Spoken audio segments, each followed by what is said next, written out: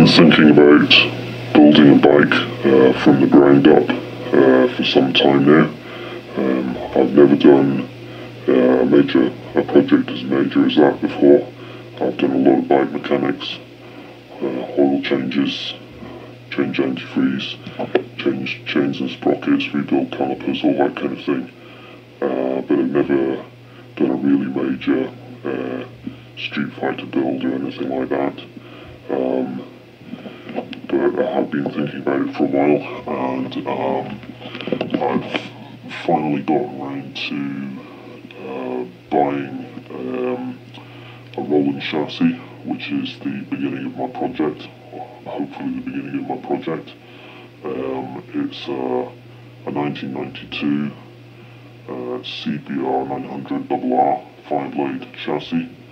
I bought it off eBay. It was quite cheap. It's the chassis, the subframe, the swing arm, the forks, a pair of wheels, a shock, a rear brake, and a few other bits and pieces. It's basically really bare bones. Obviously, no engine, no electrics, no bodywork, nothing really. So it's really just a start to the project. So the plan is to work on it over the winter and hopefully have it built by next spring.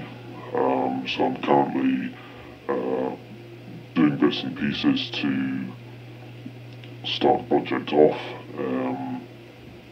I've stripped the chassis down, I've removed the wheels, I've taken it all apart essentially. Subframe, swing arm, forks, shock, everything's come off.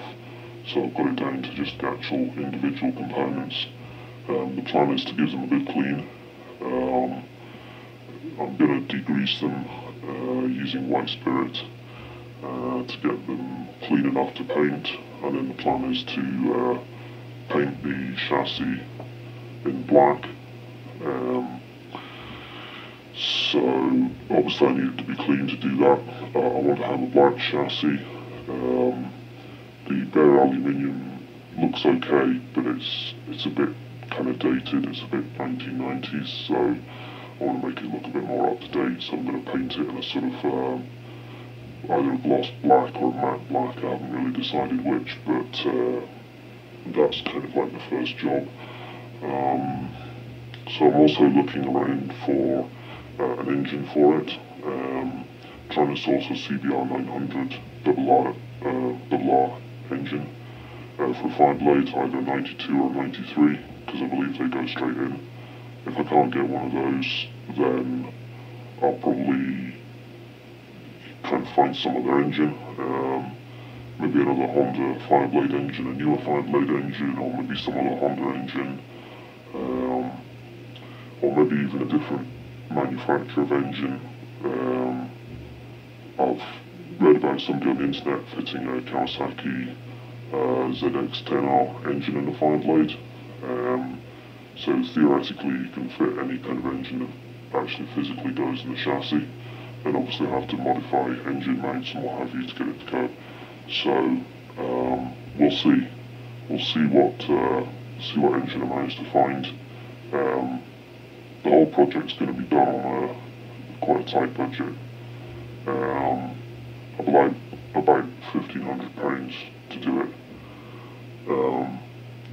But you know what they say about bike projects, double it and add some, so it's probably going to be more expensive than that.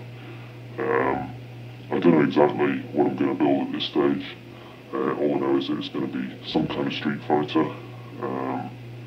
Obviously I want a reasonable size engine, at least 600cc, for a kind of decent performance, and it should handle pretty well because the 5-blade chassis was pretty, a pretty good chassis in its day.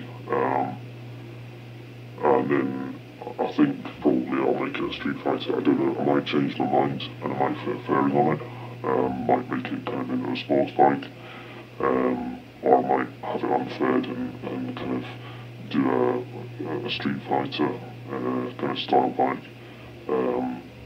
I kind of like the idea of a street fighter because it means that I can kind of show off the chassis that I've painted, and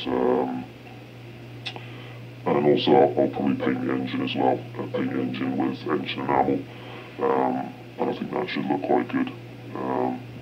So that's the plan. I've also uploaded to YouTube a slideshow which shows some pictures of the chassis as it is, in the various kind of stages of it being stripped down, and the kind of final picture is the individual components, shows the individual components after it's been stripped down.